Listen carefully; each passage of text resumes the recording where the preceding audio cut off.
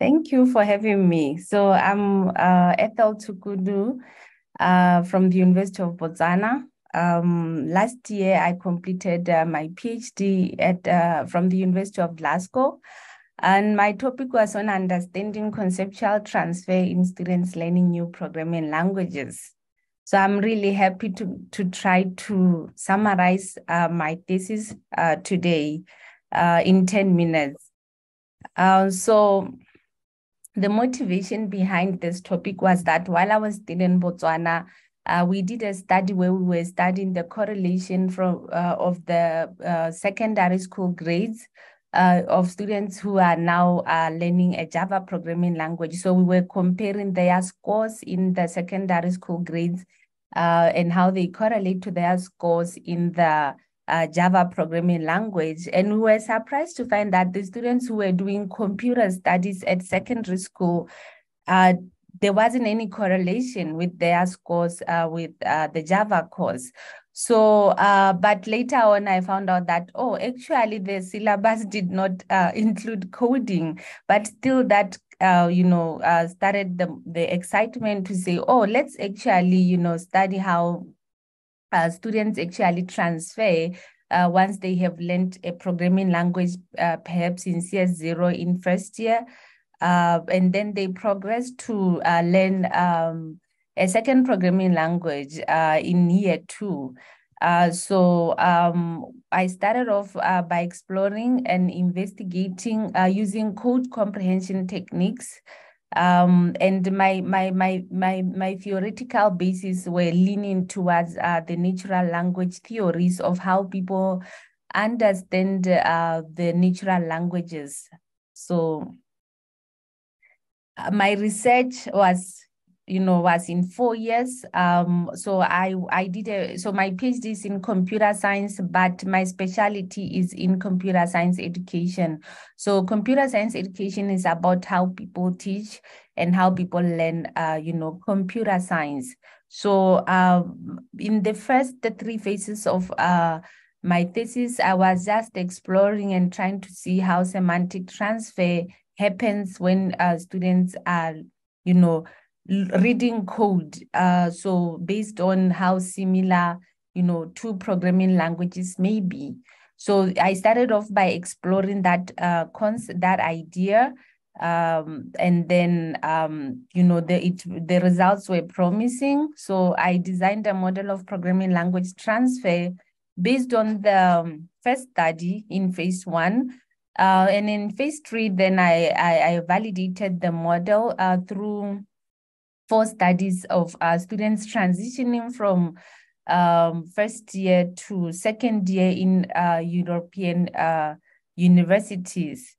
And then the second part of my thesis, now that I kept on seeing repetitive results, I started to explore now how can, educators help students to transfer knowledge from one programming language to the other.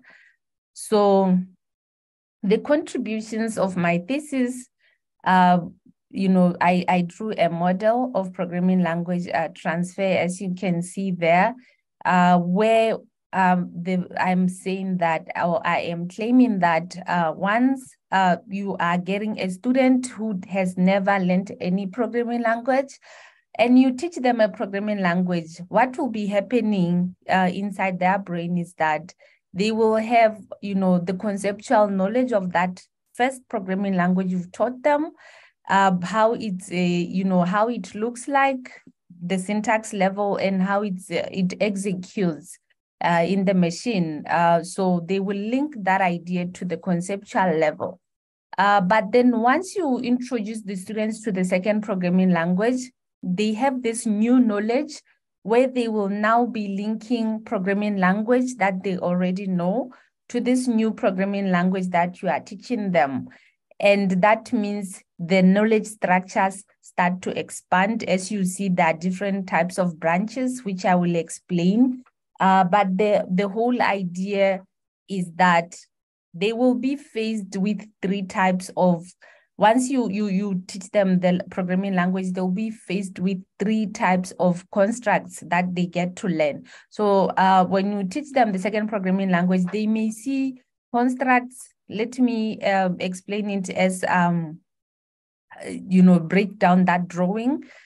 So they will see constructs that I termed as true carryover constructs.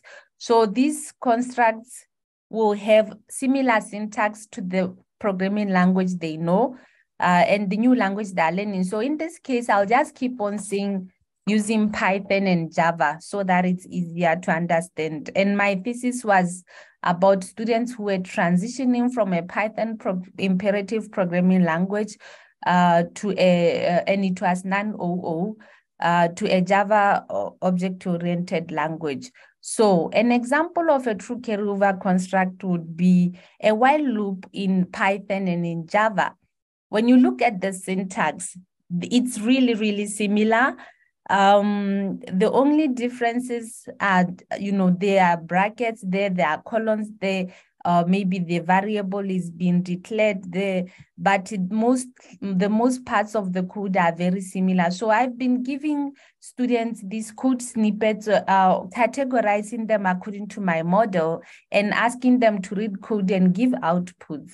And what happens is when they do that, remember the drawing I showed you, it will show that the knowledge that they are coming in, they see programming language 1 and programming language 2 as the same thing. So nothing happens. There isn't any bad impact of semantic transfer. It's actually a positive one, because that would mean when you are teaching a student the Java while loop, you don't have to go too much into details about it if they already know it in Python. So there isn't any branching in their knowledge structures there. And then when you go on, you teach them another concept called the false carryover concept, where there may be similar syntax, but the semantics are different. An example there will be equality of composite types like arrays. You will find that in Python, the equality there is comparing those values inside, but the equality there in Java is comparing the actual addresses. So what would happen is a student will learn this concept. So as educators, we'll be hoping that they should have a branching at the conceptual, at the semantic level, but the syntax should be linking together. But what you are seeing happening is the students will still consider those 2 code snippets executing in a similar way, which gives us the drawing there of a perceived true carryover concept. And then the last type of concept is the way we call it an abstract true carryover concept, although we know all these code snippets are abstract, but this one was more like, the example was more on when students are learning objects, because they are transitioning from this imperative non-object-oriented language to an object-oriented language, and it throws them off, because the syntax is different, the ideas, the naming is different. You call them objects, you call them classes, but when we look behind, when we try to look at, the actual ideas around objects and Python dictionaries, they are representing some types of, data structures, in the sense that, it's about the data, although in Java, objects, it's more like structured data and combined with the behavior at the same time. So there are those challenging things that the students, when they learn such a change the paradigm, they will see those concepts. Ideally, we would want them to see it as, okay, the semantics, yeah, they are different, but not that different. But then they start seeing that like they're learning something totally new, where you now have 2 concept structures in their brains. So this, like I said, the model was validated in, 5 in 4 instances in European universities. It's actually more than that, but the ones I wrote in my thesis were 4.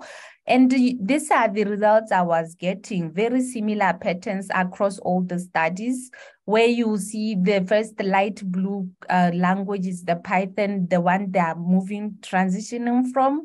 And then when they see a true carryover construct, the one that, results in positive transfer, there isn't any significant difference in the way they perform when they're learning the second language. But when the semantics are different, but the syntax is similar, the middle one, you see that they perform very less in the second programming language. And it goes on also to the last, where the syntax is different, but the underlying, behavior or concepts are similar.